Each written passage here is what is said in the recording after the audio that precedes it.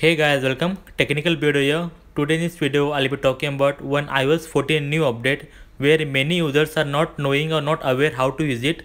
That is about your restricting your access to photos or gallery. For example, if you're in WhatsApp, okay, if you want to share any photos, you just go to click on photos, right? Here it is restricting your access.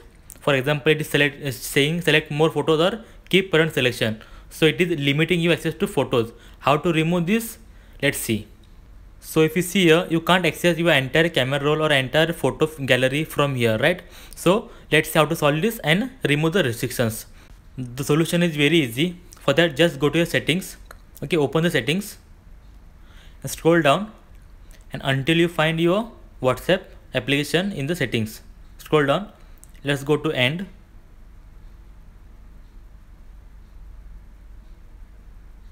Okay, open the WhatsApp. And here you see your photos, right? So open that and here it is your notification where it says allow access. So now choose all photos.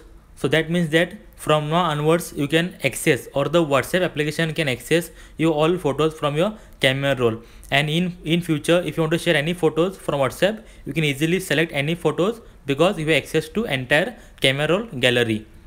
So guys, iOS 14 has been a more of privacy oriented update where it has brought many features to secure your privacy, and restricting your photo access is one of them. And this feature limits all the third-party application from accessing your photos from the camera roll.